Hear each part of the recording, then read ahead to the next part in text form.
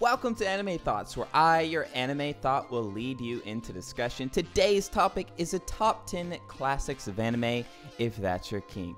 Obviously, things like Yu Yu Hakusho, Sailor Moon, Cowboy Bebop, and all the other ones that we already know about will be omitted from this list. I'm here to show you a few you may have overlooked, and I hope this opens up a new world to you. Let's get started. Blue Submarine number 6. I think the anime could have been much better if they would have just filled in some of the missing links that would complete the story.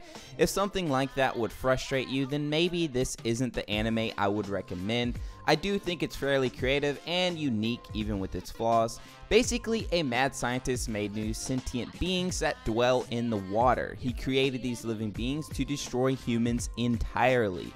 Blue Submarine number 6 is a vessel in which the humans are using to defeat these new creatures in the depths of the ocean.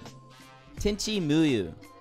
The anime is about Tenchi, who for the most part was leading a normal life until several women from space decided to interrupt his beliefs of the known universe. Tenchi Muyo is one of those animes I decided to watch just because I really love the way the characters looked and all the little mishaps he goes through. A lot of anime in the 90s loved using space and aliens as a center theme for their works, and this anime is no exception.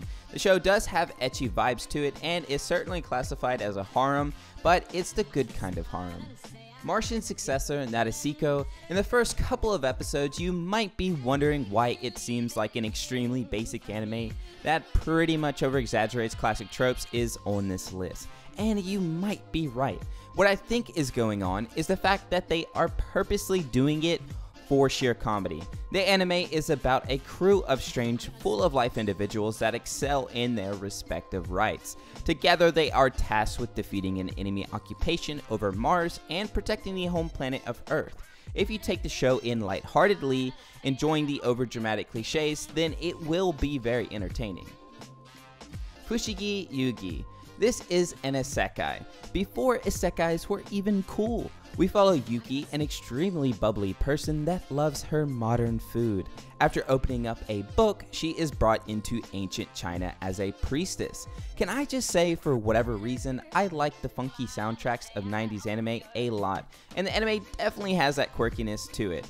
As a priestess, she has to find unique warriors so they can grant wishes that might just bring her back to her time. It's just a fun little watch if you like isekai and older styled anime. The Vision of Escaflowne. One day, while Hitami was practicing for her upcoming track meet, a boy gets teleported in front of her, as well as a dragon. After Van, whom is the boy, kills the dragon, Hitami is teleported into the world in which the dragon came from. The anime is centered around Van and Hitami fighting off an empire with a mecha called Escaflowne. Unfortunately, the Empire takes over his homeland. Now their game plan is to try to destroy the Empire using an ancient power. I know it sounds kinda meh, but the story is told pretty well with the characters being fairly genuine. Space Pirate Captain Harlock.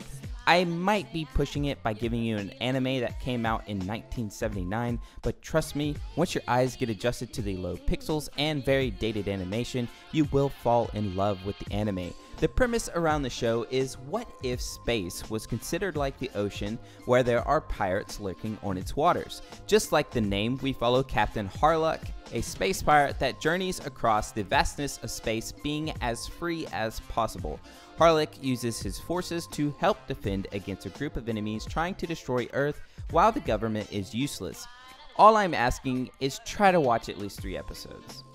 Outlaw Star. The protagonist of the show is Gene. He's known for doing odd jobs on the planet that he lives on. He is constantly trying to make enough money so he can buy a spaceship so he could live his lifelong dream to be a pilot in space. After a couple of events, he finds himself in possession of one of the best ships ever created, the Outlaw Star. One of his crewmates is Melfina, and the entire show is based around them trying to keep the ship maintained, doing odd jobs in space, as well as finding out Melfina's mysterious past. This is actually one of my favorite animes, being that it has a Cowboy Bebop feel to it. Trigun. Earth has been ravaged of all its resources, making it look like a desolate planet, much like the way we view Mars. Vash is a misunderstood guy with an extremely funny way of approaching any situation he finds himself in. Honestly, I love his personality, making every episode very refreshing. He has a bounty on his head, so he is always being hunted down by people daring enough to come for his head. Although the show revolves around his encounters with the bounty hunters, there is an underlying plot that gets very complicated as we are given little bits and pieces of his past throughout each episode. Perfect Blue.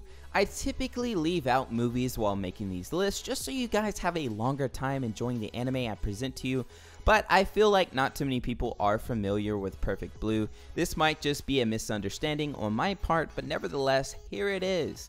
The anime is about Mima, who decided to quit her J-pop idol career to become an actress. Although that seems fine and dandy, it turns out being an actress is too demanding on her, and to make matters worse, her idol group is doing much better without her. Not only that, but she has a stalker, and there is now a website impersonating her. All these things are breaking her soul, causing her to spiral out of control. You guys will like it, I swear. Slam Dunk. Hanamichi has an incredible body for basketball and is pretty good at it. Unfortunately, he only wants a girlfriend, but due to his obsession, he has only further distanced himself from anyone remotely looking like a girl. Due to the traumatic experience, he wanted to give up basketball. One day, a girl actually gave him attention, but it was due to her curiosity of basketball. She introduces him to the basketball team, and because of her, he is finally back into the sport. Honestly, it's just a funny sports anime. If you like sports anime, then you will love this one. Thank you for making it to the end of the video. If you have any other classic anime that you felt needs some attention, please comment down below.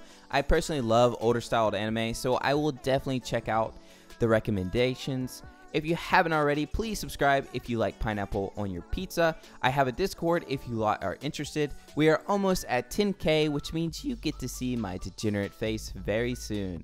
And I will see you weebs when I see ya.